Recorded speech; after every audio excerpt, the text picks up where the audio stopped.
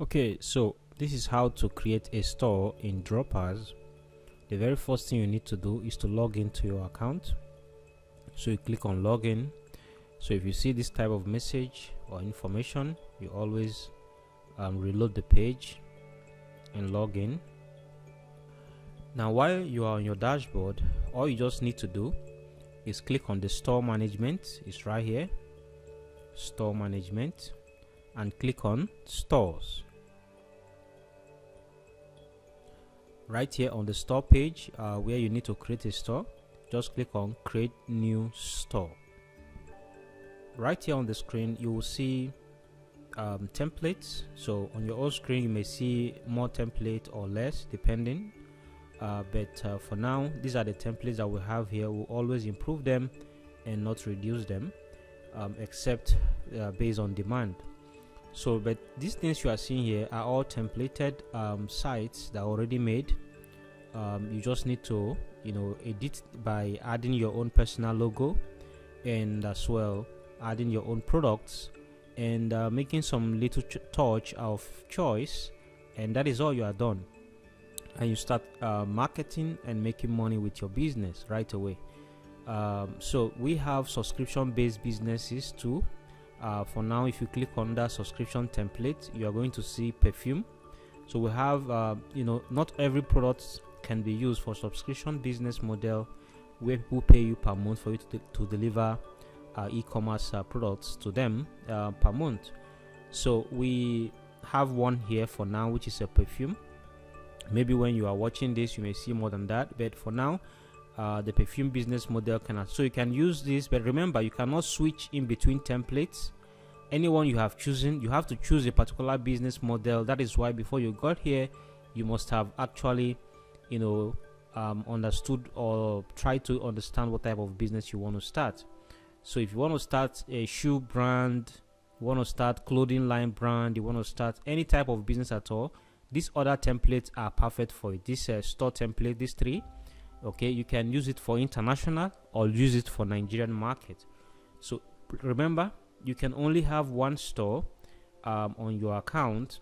If you want extra store, you will order for it on your account from your my membership dashboard. You're going to see that shortly. So now we just have to select one of these templates.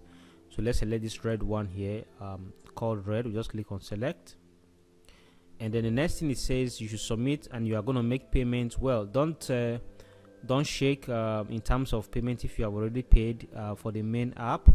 If you have paid for Dropazz software itself, or you don't need to pay for the store part, you just need to create your account. Just click on submit and create site. Now it's going to ask you to make payment, take you to another page for you to make payment and stuff after you are done filling up the information. But you just have to ignore that and send message to the team from your home dashboard of your software. You just click on the live chat here and send message to the team, and that's pretty much it. So I'm just going to pause the video and fill this information, and then let's go ahead and hit create.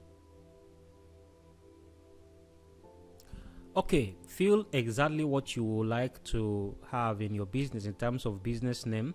Let it be your username. I mean, that will help you better. But put a username here, then put your email address. Let it be a correct email address so that you will get notifications on sales, on income in your business from your store directly.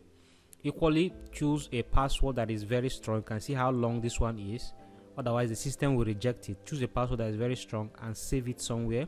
When you are done creating it, you can click on your save stuff, password saving stuff, to save it for yourself. But you can just save it somewhere else if you like. Now the next thing here is the site URL. Dropazz provide you with a subdomain automatically in your system, absolutely for free. So you have this like now, just type the preferred business name here, which you have used as username or site name, put it here, and then it's going to automatically assign you a subdomain just like this one here. Now let's go ahead and hit next step. All right, so this is now the next step, or the final step.